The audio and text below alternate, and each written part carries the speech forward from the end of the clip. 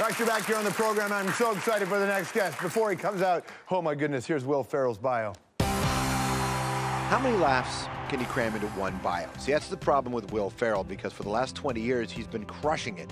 SNL. Evil Knievel's going in the Axis Theater. Funny or Die. I'm not a professional actor, and I can't make adjustments. Old School. You're my boy, Blue! Anchorman, Ron Burgundy and his glorious stash. I'm in a glass case of emotion. And of course, Elf, a film that became an overnight holiday tradition. Santa's coming to town. But did you know that was the film that Will thought would end his career?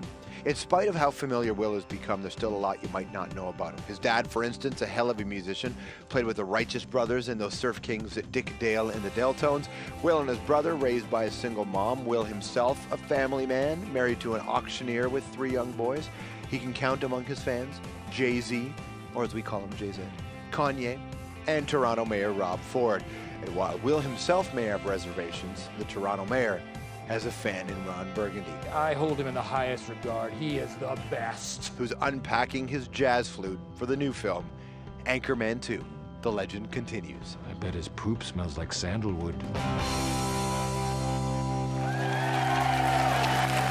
Please welcome to the show, Will Ferrell.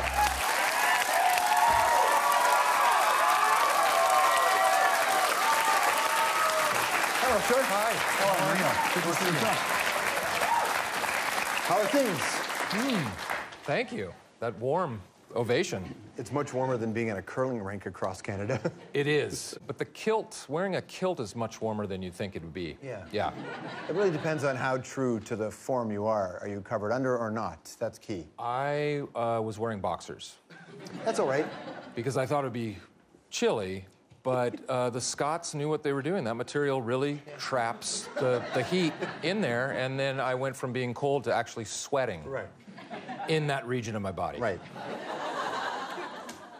Do you always in your head imagine there would be another Ron Burgundy movie? Anchorman movie? Never. Yeah, we never really envisioned ever doing sequels of our movies, just because we had original stories to tell. But Anchorman wouldn't go away. They just kind of sat on the shelf and got more and more popular over the years, and we finally were like, maybe we should make a sequel. And what would be more fun than bringing Ron Burgundy back? And also bringing Ron Burgundy back in a way where you can make kind of a nice social statement and a political statement at the dawn of 24-hour news, right? Yeah, the movie's set in 1980, which we forget that's the first year for CNN and for ESPN, and all these 24-hour channels started kind of beginning that year, and it's kind of a perfect place to put Ron and the news team trying to figure out what to do, and we kind of get to comment on how the news is today at the same time. Funny or Die has been a great platform for social commentary. You've done stuff in the political realm before. How do you know in your heart when it's the time to do something where it's not just about a laugh, that there's a message behind it or a point behind it? I think it just kind of strikes you in the moment. You know, I think I obviously just love being funny for funny's sake, but there are other moments where you see an opportunity to kind of be satirical and subversive and still make people laugh, but I don't know if there's an exact formula. A certain event may happen and a certain attitude may be out there that you want to kind of circle and put a spotlight on, and those are the times to do it. In your home, when you were growing up, was that ever part of the conversation? Did you watch your folks talk about news or families talk about world events? Not really, because my parents didn't talk to me. They refused to until I started making money. Where'd you find that? Huh? How about that? Holy Toledo. I am going to have this amazing reaction and not share it with the audience at all as to why I'm reacting this way. This is crazy. This is crazy, right? This is, I don't know what camera I should show this to. We'll find it. This is my father. This is a country western album my dad did, Will Ferrell, Hard Times. I knew your dad. Amazing graphics, way ahead of its time. Look at this, the letter. There's a letter in there, dude. Boy, that's totally, look at that letter, man, promoting it. I knew your dad had played with the Righteous Brothers, but I didn't know. How did you track this down? We got a team, man. It's a good one. You've got a good team. You want to see it? Watch this video. Watch this clip. Okay.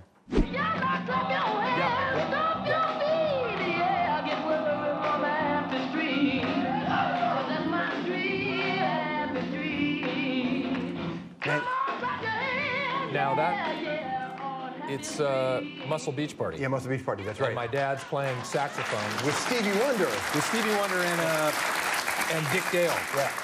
And one of my first interviews. That's amazing. Yeah, my dad, for those of you in the audience, my father is a lifelong musician, and he finally got his break. He got discovered in the nightclub he was playing in, and this guy said, I want to have you record a country western album, and he flew him to Nashville, and it was a brand new label, but then it turns out that the label was all like a tax shelter or something, and they got busted, and the record never got distributed. So there it is. There's only a few copies around. It really was hard times. But he gave you good advice when he got into this business, right? Yeah, he did. Yeah. I sat down when I decided that I was going to, go for it and try to jump into comedy. I sat down with my father and said, "Do you have any advice?" And he said, if it was strictly about talent, I wouldn't worry about you, but just remember that there's a lot of luck involved, and that give it a shot, and if you don't get to the point where you want to be at, if you aren't satisfied, it's actually okay to walk away. And for some reason, that took the pressure off of ever trying to succeed, and I thought, well, this is such a crapshoot, I might as well have fun, and here we are now. Yeah. Stick around, more with Will right after this.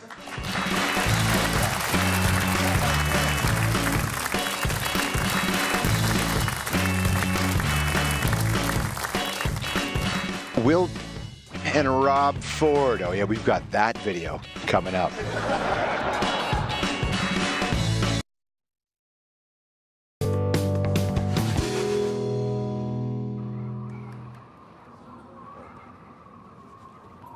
Who do you guys think you are? We're the real Beastie Boys, mother. The ones from the future where the is really real. Yeah, guess what? That makes 0 sense. We're the real Beastie Boys. No, we're the real Beastie Boys.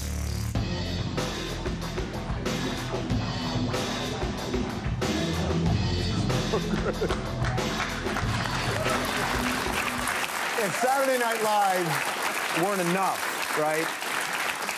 Like, I know New York is famous for lots of things, and SNL is an institution, but the Beastie Boys, that's an institution in New York. When you get the call from the Beastie Boys to be in their video, which ended up being their last one, in a way, that was a magical day, and to have all of them there, and yeah, we kind of couldn't believe it. You were used in a Kanye song before with the Beastie Boys. There's a lot of hip-hop in your life. Yeah, I mean, I'm pretty hip-hop, you know. You have to be, when man. When you look at me, you think, he's badass. Yeah, yeah. But are you more West Coast or East Coast? But, I'm mid-West Coast. No, that's high praise, I think. I mean, I've for some reason, lines from the movies we've done have been, you know, and characters have been referenced by the hip-hop community through so many songs, and I don't know why necessarily, but it's fantastic. Is being in that Kanye Jay-Z song the only time you've been referencing something that you can't comfortably publicly say the title of the song? Yes. Yeah. Yeah. I'm in that N-words with Paris. N-words, you know, N-words from Paris. And it makes you sound even whiter when you say it that way. Yeah. Yeah. So I know about your father, and we know about you and your story, and your brother's made appearances in your stuff. But tell me about your mother. You don't hear much about her. I'd rather not. Yeah? No.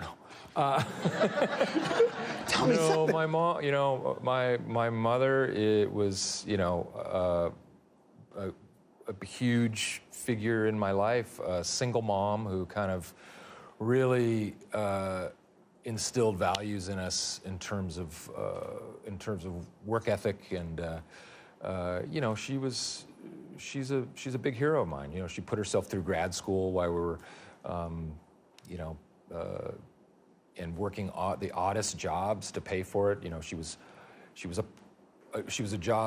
had a job called, she was a plant lady, where she'd go to offices and take care of plants. And just the most bizarre stuff. But probably with the dignity. With dignity, yeah. Exactly. It's 10 years this Christmas of Elf. Oh, the 10th year anniversary of Elf. It's crazy. I mean, I remember running around in New York in that outfit, literally thinking, this is the end. This is the end of my career. Really? Yeah, and in pointy shoes and in tights. What does that feel like when you're having that conversation with yourself? Yeah, I just knew it was a big roll of the dice. I loved this concept of a human raised at the North Pole who thinks he's an elf and finds out he isn't. But, you know, I had just come off of Old School, this R-rated, you know, crazy man's comedy, and now I'm doing this family Christmas movie. And I knew it was either gonna really work or really fail. What do you make of the Rob Ford scenario? So you have this funny moment with him, and then all of a sudden everything blows up. Right. What do you think when you're watching the tapes back going, oh, God? Well, you know, Ron's got a mind of his own, so Ron Burgundy in his support of Rob. Yeah. I just think it's really fascinating that this cultured city, Toronto, has Chris Farley as its mayor. We hope, without the tragic ending. When you're doing, exactly. So when you're doing bits, and you know that I watch the late night comedy guys do this well in the States. When you're dealing with a guy and you're not sure what his real state is, how do you approach that kind of material? You know, you usually just, unfortunately, just dive in, and you probably don't think about those ramifications. Because I mean, I think the one thing you have to be completely in comedy is fearless, and once you kind of make a decision to make whatever choice you're going to make, you can't look back. Really good to see you, man. Thank you for your time. You too. Everybody. Anchorman 2, The Legend Continues, out December the 18th. We'll be right back.